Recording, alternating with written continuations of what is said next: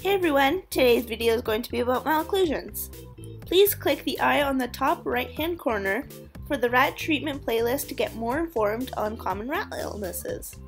So, without further ado, let's get started.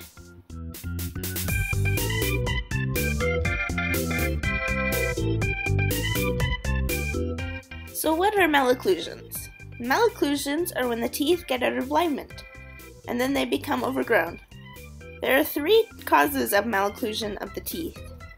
1. Congenital, the animal was born that way.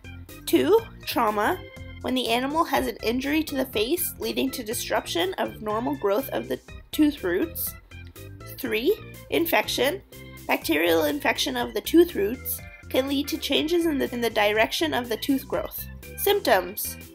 The symptoms are drooling, difficulty eating, weight loss, odor from the mouth, or persistent rubbing of the mouth with hands. You can often see ill-aligned or overgrown teeth if you check in your rat's mouth. Treatment.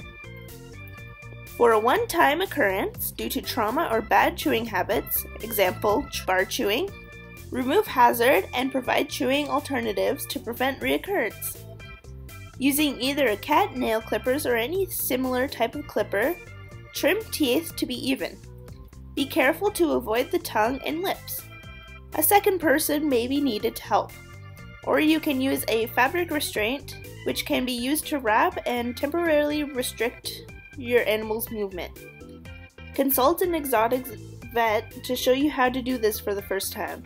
In the case of chronic genetic malocclusion, trim teeth to evenness every 2 weeks to 2 months, depending on rate of growth. In the case of severe malocclusion resulting in oral abscess, consult an exotic vet. Tooth may need to be extracted and abscess drained, and antibiotics will probably be needed. Prevention. Prevention is always key. Provide safe chewing options for healthy wearing down of teeth. Regularly check your pet's mouth.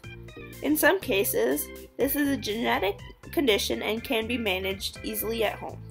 Now, what should normal teeth look like? Normal teeth should look like this.